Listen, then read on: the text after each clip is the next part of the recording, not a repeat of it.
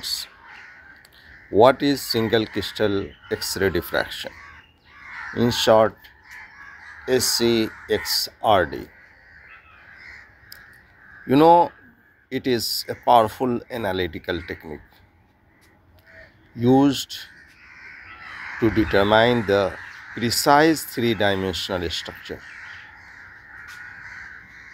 of a crystalline material.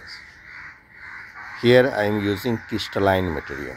So this precise three-dimensional structure obtained through the crystalline materials at the atomic level. It is widely employed in chemistry, biology, and material science for understanding molecular geometry, bonding interactions, and crystalline packing. So key steps in single crystal X-ray diffraction. So crystal selections. A high quality single crystal of the compound is required.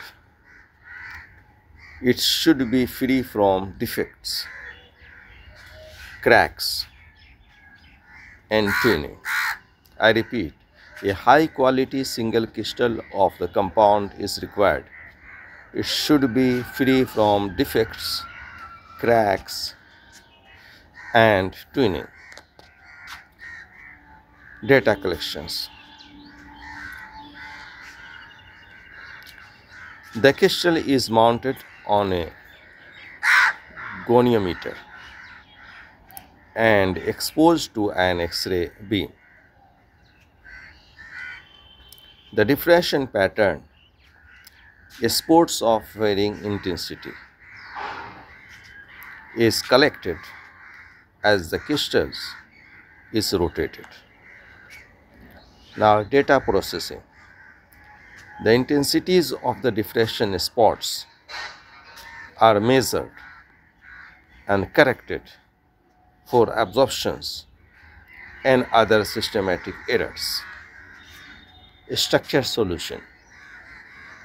The phase problem is solved using algorithms like direct methods, Peterson methods, or dual space methods.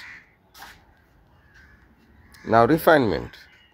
The proposed model is refined to minimize the difference between the observed and calculated diffractions data using least squares methods. Least square method is very important. Now validations and analysis. The structure is validated for geometric consistency and analyzed for chemical insights. An application. Molecular structure determination provides accurate bond lengths, angles, and molecular geometry. Identification of isomers. Differentiate between structural stereoisomers or polymorphic forms. Analysis of non-covalent interactions. Reveals hydrogen bonding, pi-pi interactions, and other supramolecular features. Pharmaceuticals industries. Crucial for drug design, understanding active pharmaceutical ingredient APIs and their polymorphs. Materials science. In material science, it helps in designing new materials, understanding crystal packing, and exploring optoelectronic properties. Crystallographic database. Structure determined via SCXRD contribute to